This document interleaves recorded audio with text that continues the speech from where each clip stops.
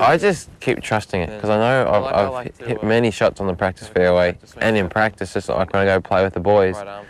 I know I can hit the shot, so I just got to keep trusting I can hit the shot. And just keep trusting and picking my target small.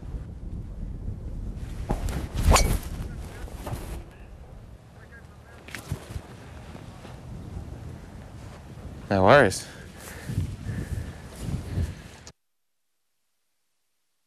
Five. Bunker in the middle of the fairway. Unusual. That bunker's very deep, so you really don't want to go in there. So, wind's off the left.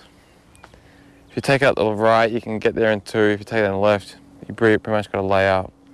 So I'm going to take it down the right. A little narrower, but if I hit a good one, that should carry the trap. So we'll give it a whirl.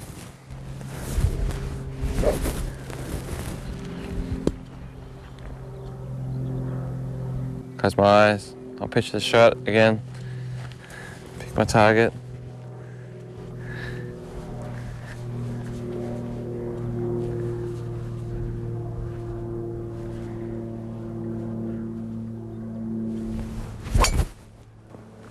Perfect.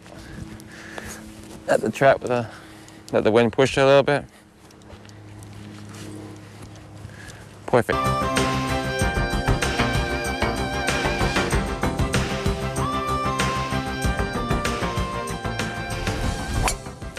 Oh, no, that's not good. Oh, no. I let it go in the wind. Yeah, that's not good. Well, here we are back at Moon and Links on a wonderful afternoon, blue skies, and this is one of the longest par fives you'll face. This is about 6'10", 6'15 yards. So pick your target, see the shot, we'll draw, pick my spot out in front of the ball.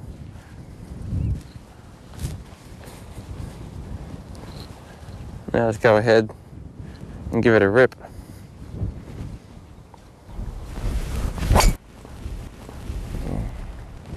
In the fairway, but it's not very long. Have to hit a little bit of a hit in the heel. Break down your swing.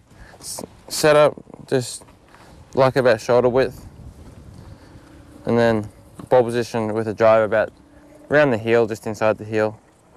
And the takeaway, I try and get a little bit of cocking of the wrist, just to get the club moving first, instead of dragging it like this. I like to get the club moving just a little first. And by the time I get to my left arm gets to parallel, I've fully set my wrist, so I know all I do then is just turn to the top. So by the time I get there, it's fully set, and from there it's just I'm able to turn to the top, finish the swing.